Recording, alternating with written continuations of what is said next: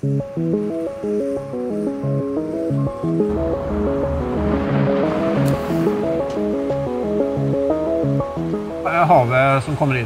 is the sea dripping in.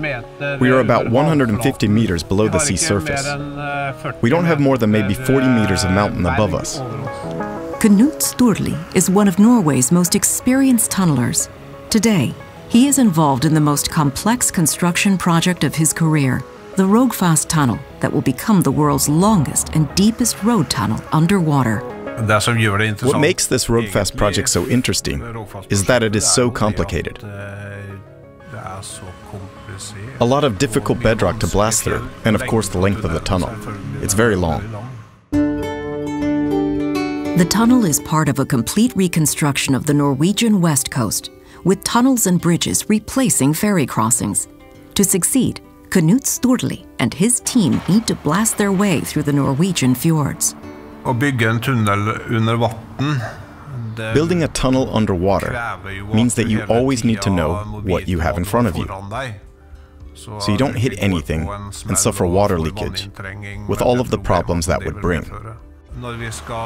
To make sure we don't bump into any problems, water or bedrock, we probe and drill a few holes in the working face.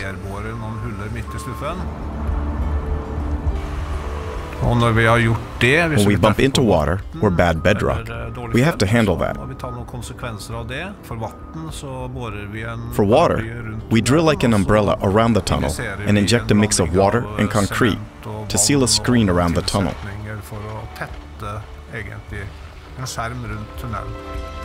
Today, NCC are building 2 support tunnels, each 2 kilometers long. They will serve as ventilation shafts once the main tunnel is finalized.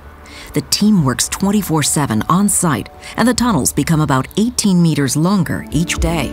First of all, this is a very big hole inside the bedrock. It is secured with spray concrete. Then we have put bolts in the bedrock. You see those white plates?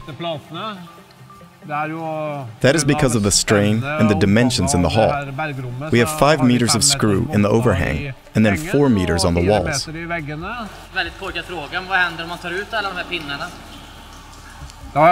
Then I wouldn't want to be here.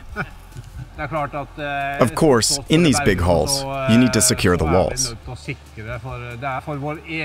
It is for our security, but also because this is supposed to last for more than 50 years.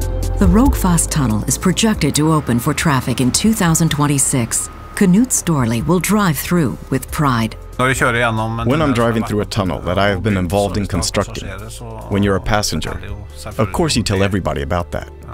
It makes you quite proud.